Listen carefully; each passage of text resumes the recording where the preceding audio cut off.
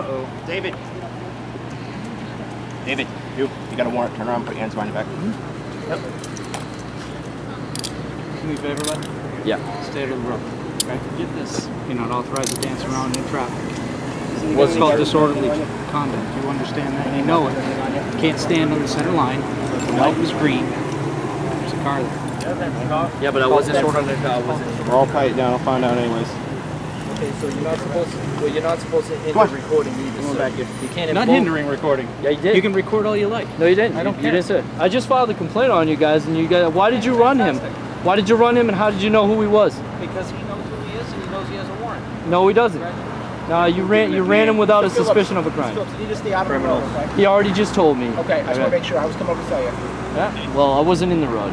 I can see you from over there. Because they called me over. You cannot be in the road either way. Okay? Well, I'm in reflective area. Yes. Okay. Yeah. Don't obstruct the roadway, you'll be arrested. Okay. Well, I have a complaint on you. It's actually a conflict of interest for you for even talking to me right now. I don't think it is. That's a safety issue. Well, it's not safety. It's odd determined safety. A now more you're invoking laws. profession than this. You already have a notice to quit, sir. You're going to court on Monday. Criminal injunction against you.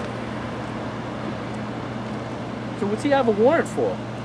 So basically, it's in relation to failure to appear, is what the warrant would be for, probably. Really? They supposedly he was not properly notified, or he was not notified, I should say, and they're going to argue. They're going to argue basically in court that it's his it's his responsibility to find out about the court dates and stuff.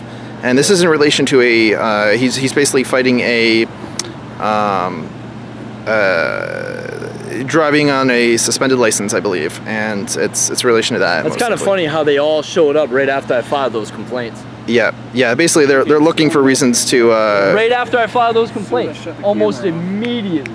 Yeah. So we're gonna presumably are they gonna hold him now? Do you think, or are we gonna be able to bail him out?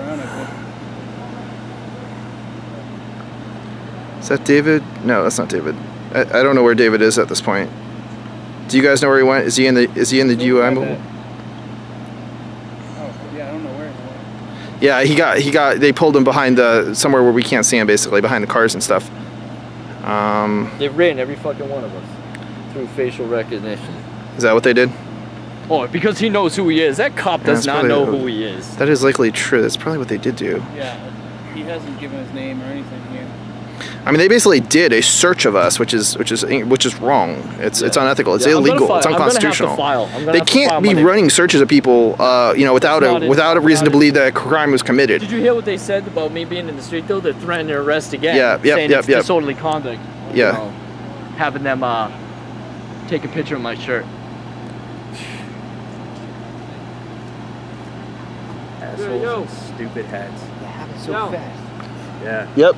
Yeah. So this is typical of them. I mean, they're basically bullying us for filming them. And they're looking. They use facial because they have no reason to. Okay. So there's absolutely no reason for them to run facial recognition or searches on us when all we are doing is filming them. Arrest for violating the 4th Amendment. Yeah. Okay. Okay. You think it's a joke, huh? Yeah. You think it's a joke, don't you? Look in the mirror. I'm actually really glad he got arrested. You got that on film. Yes, I did, and I'm really glad he got arrested here today because we actually were, we actually had an opportunity to get that on film. Yeah. And you can see the kind of shit that they pull. He never gave his name. Yep, his name was never given. They must have used facial recognition. And to identify him, and they were basically running all of us to identify any reason that they could make an arrest on any of us. This is intimidation. This is press freedom intimidation. We were filming, and they're now taking out on us. Certainly there probably is a warrant for his arrest, but it was basically he's fighting a charge in court, and the court didn't send him the notice to alert him to the court date, I guess, is something to that effect. And so he didn't know to show, and basically he didn't take an initiative to find out when the next court date was. He was under the impression that the court basically or the case was basically dropped because there was nobody notified him otherwise of a further court date. like they're supposed to. Now it's okay. It's okay for them to screw up, but it's not okay for you to screw up, and that's what it comes down to.